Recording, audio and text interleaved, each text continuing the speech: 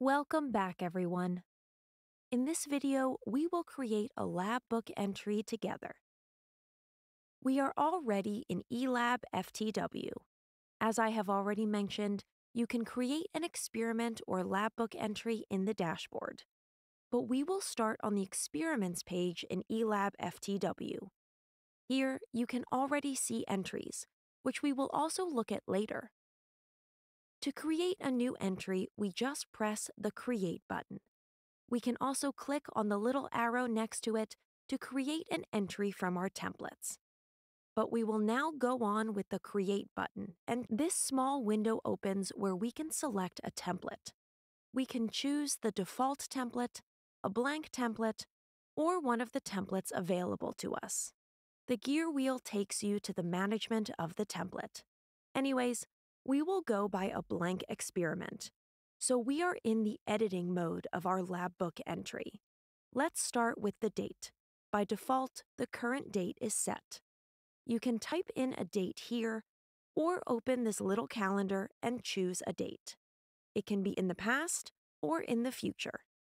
A title is also needed for our entry. Let's name it eLabFTW Tutorial. Next, we can set a category or leave it not set.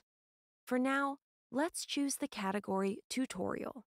The same goes for status, but I will keep it Ongoing. Categories and status can be managed for a team by the team admins. We will check this out in the admin panel video. Let's move on to tags. Tags are very powerful and help you organize your entries. You can create tags yourself or might have to use existing tags, depending on what your team admins have set. Let's create the tag Tutorial and press Enter or an empty space in the window. And there it is. We can also choose from the suggested tags. These are tags that are already in use in your team, but they are also in autofill in the Add Tag field. If you want to delete a tag, simply click on it in edit mode, and you will be asked if you want to delete it. Now we come to another important part, the permissions for visibility and writing. Let's take a closer look at the visibility permissions by clicking on the plus button. Here we can select who can see this entry. For the basic settings, you can choose from the drop-down menu. Let's stick with only owner and admins. Under Team, you can see all the teams on this eLabFTW installation. By holding Control, you can select or deselect several teams. The same goes for team groups. Team groups are used to organize yourselves better in a project. For example, when there are a few people in your team who are working on a project together, or if you even have people from outside of your team, a team admin can group them in a team group. This way, you will just need to set the permissions for that specific team group, and there is no need to search for all the people belonging to that project. The last point here is users. You can give the rights to see this entry to a specific user. Search for a person and click on Add. That's it. We can finally save what we did here, and now can see the permissions we gave. Exactly the same procedure is done for who can write. This way, there will be a difference between people who can see your entries and the ones who can edit them. Now, let's move on to the main text part. Here, you can do common stuff. You can just type in a text and cut, copy, paste it, even use find and replace. Then change the viewing. You can insert a link, special characters, or use the date and timestamp. You can change the type format.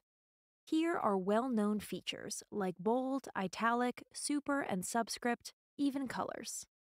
And you are also able to add a table. Make sure your cursor is set to the place you want to add the table. Choose the size of the table and add it. Many of the functions are also here as shortcuts. Let's continue and press Save. eLabFTW also saves itself from time to time, depending on the system settings.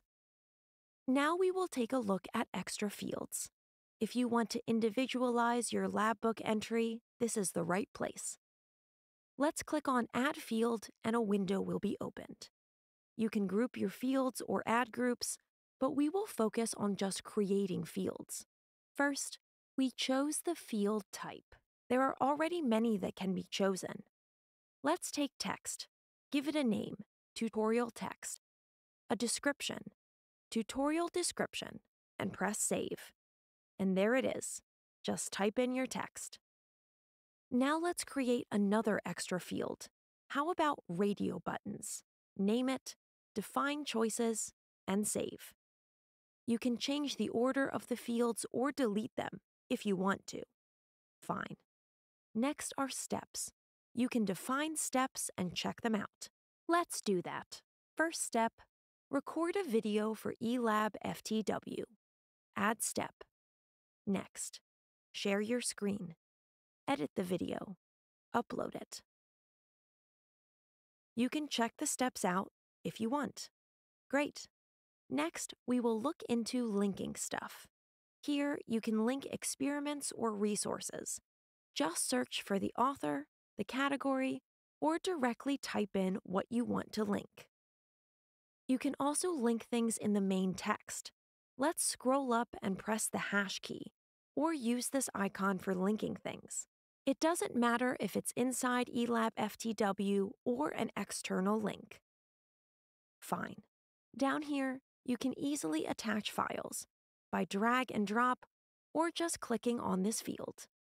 And you will see the file attached.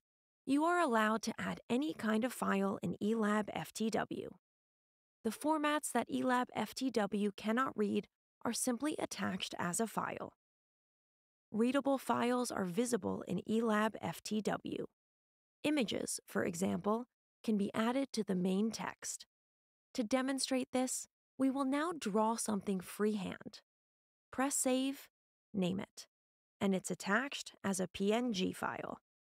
Now we scroll up on the main text part and set the cursor to the position where we want to insert the image.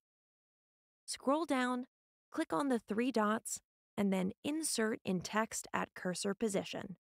Great. Let's continue. Here in the molecule editor, you can draw molecules or even reaction equations, and then attach them to your lab book. Check it out for yourself if you'd like. Great.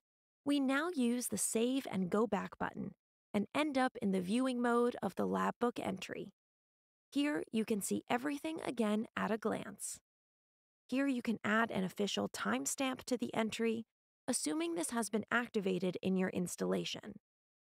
You can export the entry in various formats, lock it, or even transfer ownership.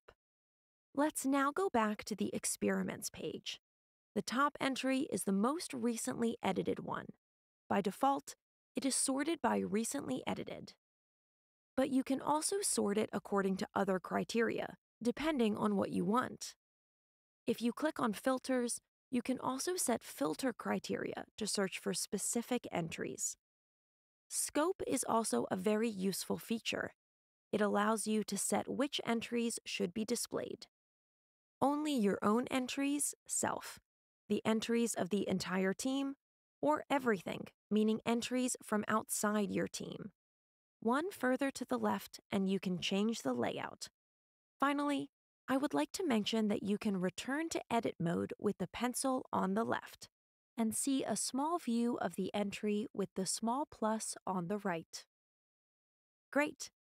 In the next video, we will talk about resources in eLabFTW. Thank you very much for watching. If you have any questions, please feel free to contact us or leave a comment. Goodbye.